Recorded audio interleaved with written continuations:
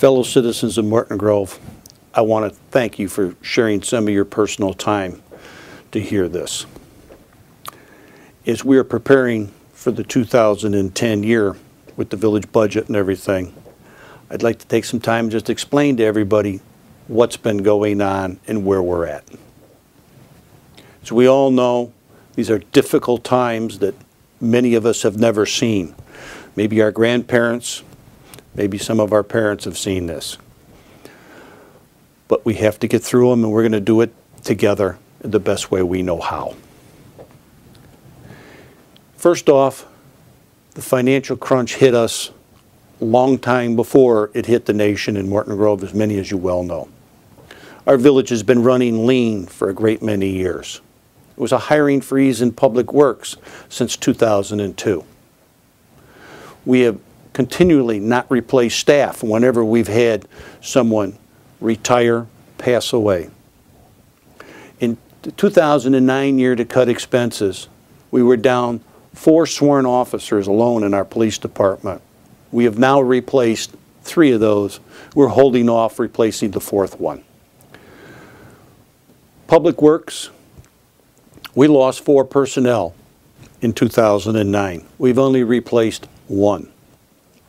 Finance Department, we're down 3 people. We ran 9 months with just a finance director and an assistant.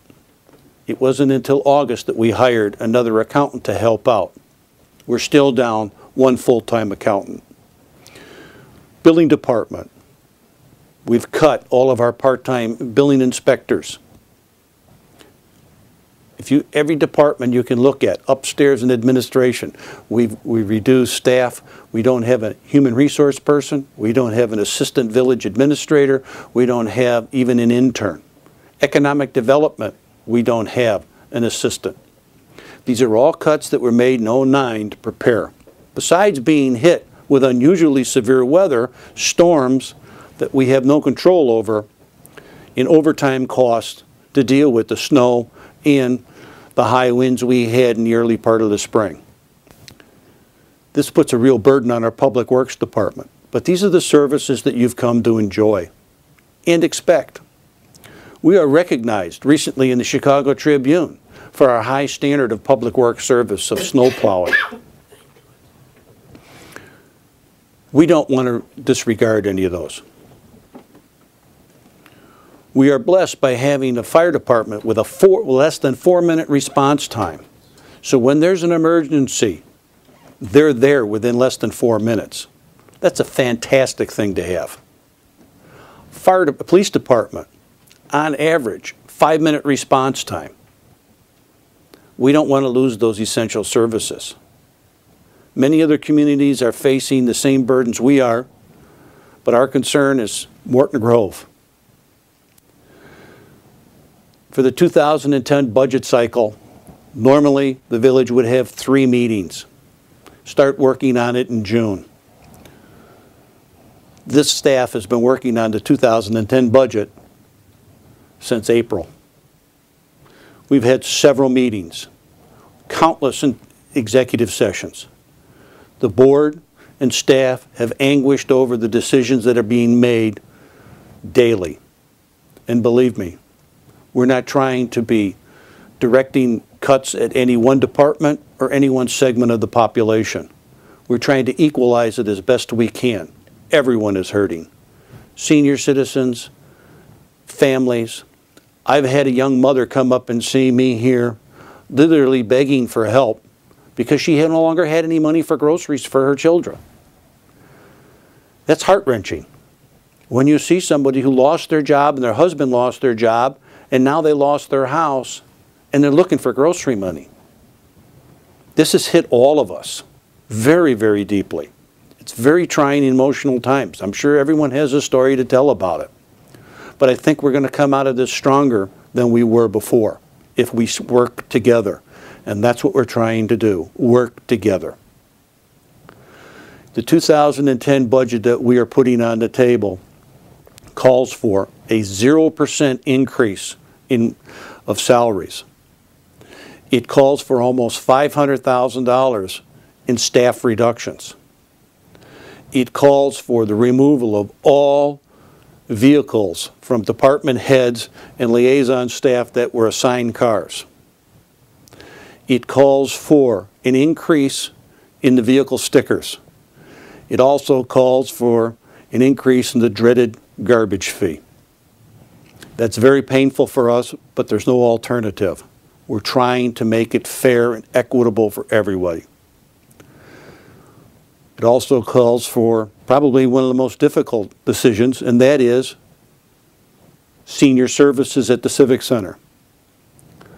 The board has opted to keep the senior services going on a reduced scale through March 31st with a review to see how finances are going, to see how the rest of the village is going.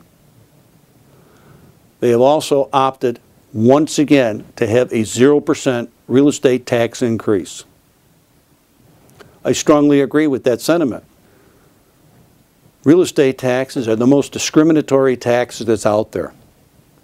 You're being charged on an assessed valuation of your house at one rate, and your neighbor may have a very comparable house and pay much less or pay much more. The whole real estate tax system needs to be overhauled, but that's at the county level and the state level, which adds to another one of our problems that we're faced with. Unfunded mandates by the state of Illinois and the federal government. They enact laws and make decisions and don't provide any funding for it, but lay that burden on you, the local residents. Our village is mandated many times to change our laws and abide by their decisions without any funding, and our only recourse is to raise your taxes or raise your fees to meet those obligations. In the fall newsletter, we asked for your support on some of these unfunded mandates and gave the names and addresses of all of your local elected officials in Springfield. I hope you participated and called them. This is imperative that these things come to an end. I know this is difficult. It's very difficult for us. We have tried to do our best with what we have to work with. But the one thing we do not want to sacrifice is that when an emergency is there, that fire engine, that ambulance is there, that police car is there. That when you go to work in the morning, the street is cleared.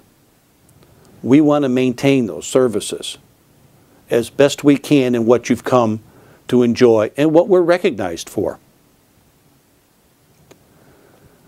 It's not all doom and gloom.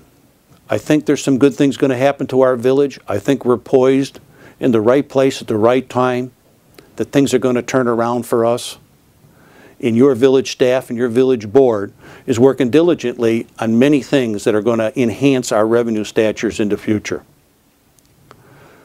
Once again, I hope you can understand that all of these cuts and all of these decisions are not pointed at one segment of the populace of Morton Grove, but trying to equalize the load against everybody for the betterment of Morton Grove. I really wish you all a good and safe and healthy holiday season. Thank you.